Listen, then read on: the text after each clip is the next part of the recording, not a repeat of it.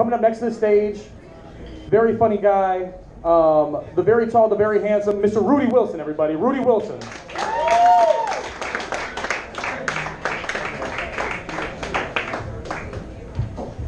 All right.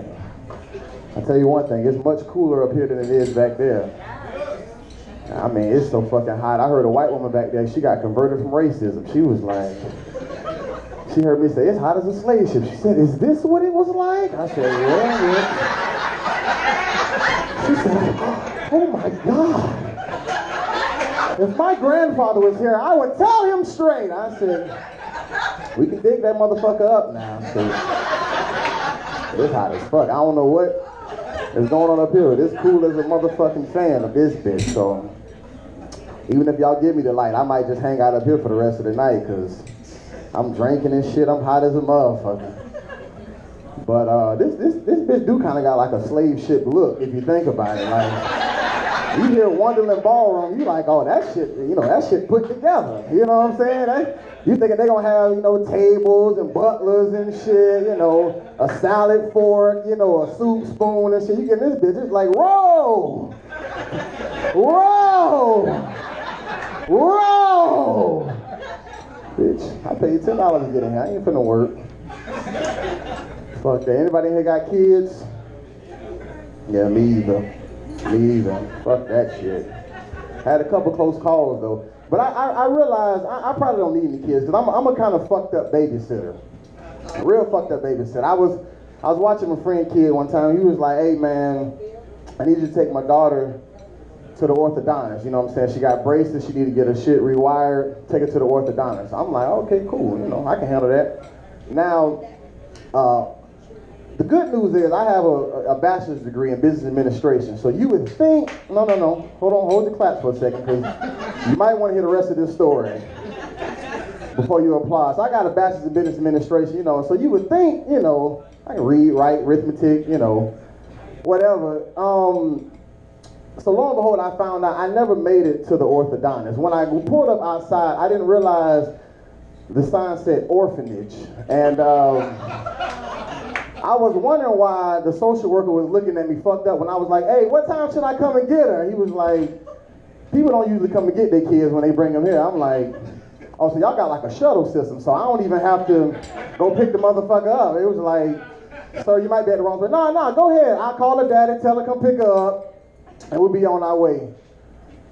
And I did at least 2 nights in jail, but, you know, I held my own. I had a dude walk up behind me and say it's winky time. I'm not really sure what that meant, but, you know, shit happens.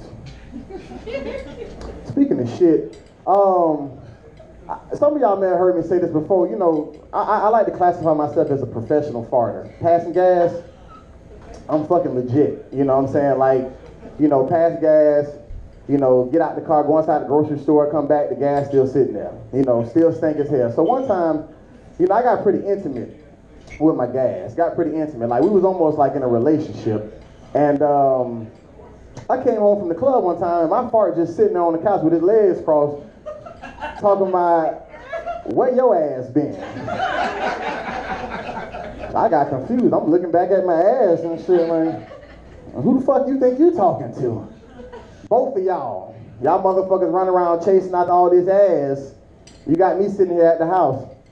Speaking of relationships, so I'm gonna tell y'all a quick side note. One of the funniest things I find about comedy shows is, as a comedian, you playing so many jokes, and it's like the jokes you think gonna be funny, people just stare at your ass. But then you'll say something like, speaking of relationships, and ha ha ha ha.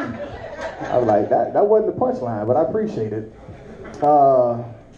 Just, you know, tip for anybody who might want to be a comedian. It's a hard not life. Speaking of relationships, so I recently bought a dog, and you know, little 9-week-year-old little female dog named Saint, pisses everywhere. Fucked up part is I live, you know, I got my girl living with me, so ironically I got 2 bitches in the house now, and you know, and it's fucked up, you know what I'm saying? Cause like, you know, going into this thing, I didn't think it was gonna be that much work, you know what I'm saying? So I gotta bathe this motherfucker, you know, walk this motherfucker, take it out the shit, you know, make sure you eat and all that type of shit. And on top of all that, I still gotta take care of the dog. So it's like, you know, like that was fucked up. Okay, I'll move on. But speaking of bitches though, so my mom, you know, she kind of fucked me up, you know, because a lot of people, you know, they say they're an ass man, they're a breast man. I used to be a breast man. I had to switch to legs because my mom fucked me up. You know, my mom, she's pretty heavy in church. You know what I'm saying? And we was at home, you know, she watching, you know, some church thing on TV or whatever like that. My mom, you know, black people, I know y'all could probably roll me on this, but any other race, you know, if you don't know what shouting means, you know, they kind of do like a little jump around, you know, dance to the music. And so there you go. And so as my mom was shouting, I started hearing this clapping noise. Yeah.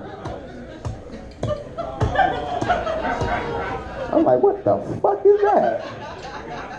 I mean, I just thought maybe, you know, the church service was so intense that the people's hands clap was just intensifying through the TV screen. And I'm just hearing it. It just kept getting louder and louder. Smack, smack, smack, smack, smack.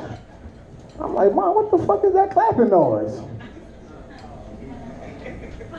I'm gonna leave it at that. That was the fucking punchline. I ain't gonna talk about Mama too bad, because she gonna see this video, and she gonna beat the fuck out of me. Before I go, I guess, man, I literally came here and told no joke that I prepared. This shit was random as fuck, so I'll try to end with one that I actually came up with. Look at the black folk, they discussing wings and shit up here. God damn. I ordered the 2-piece. Just split them bitches evenly and get that shit over with. I'm fucking with y'all. He look like he got a gun. Fuck that. So here's my finishing joke. So real quick, 2 quick hands. Fuck the hands. I'm just gonna choose you. What's something that you hate more than anything? White people. Did he just say white people? So actually, I'm gonna alter this joke because I'm about to get the fuck out of here. So speaking of that racist shit that just happened, you know, I recently got a ticket from a goddamn, one of them little picture things. They sent me a picture in the mail, and I was kind of mad. I'm like, what type of fuck ass shit is this? They sending me a goddamn picture in the mail giving me a ticket. Then all the police shootings started happening. I said, you know what? This ticket might have been kind of convenient. After a while, I just started posing for the fucking camera like them bitches in the club and shit. I was squatting and shit. Throwing up the middle finger and shit. Hey, bitch. I took that goddamn ticket. All right, man, I'm done. My name is Rudy Wilson. Apparently, I'm tall and handsome. One out of 2 ain't bad. These black folk up here got chicken for sale. And fuck y'all. Have a good one.